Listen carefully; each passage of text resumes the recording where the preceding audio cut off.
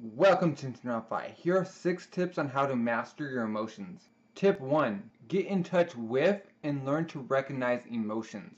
There are a lot of different feelings, but the most basic ones are joy, fear, surprise, sadness, disgust, and anger. We experience these at different degrees depending on our personality, family, culture, and environment. Tip 2. Recognize that emotions don't just come out of nowhere. Try to pay attention to what you are feeling and the subconscious emotions that are building up. For example, throughout the day, ask yourself, how am I feeling right now? Notice how certain people and situations give a rise to predictable habitual emotions.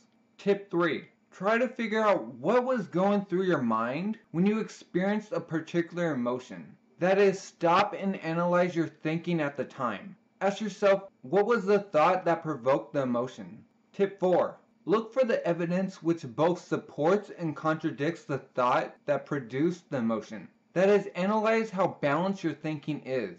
Ask yourself, does it tell the whole story and reflect reality? Then ask yourself, is there another way of looking at this? A way in which is more rational and accurate? Tip 5. Recognize we always have a choice in the way we react to people and situations. Often we assume there's only one way to react.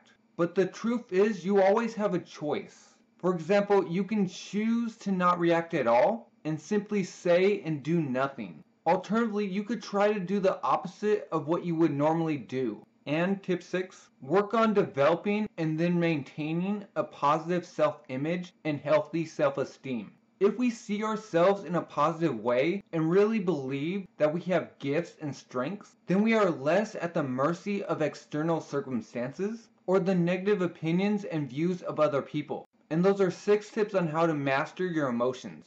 I hope these help. Subscribe, like, comment. Thank you for watching, and hopefully I'll see you later.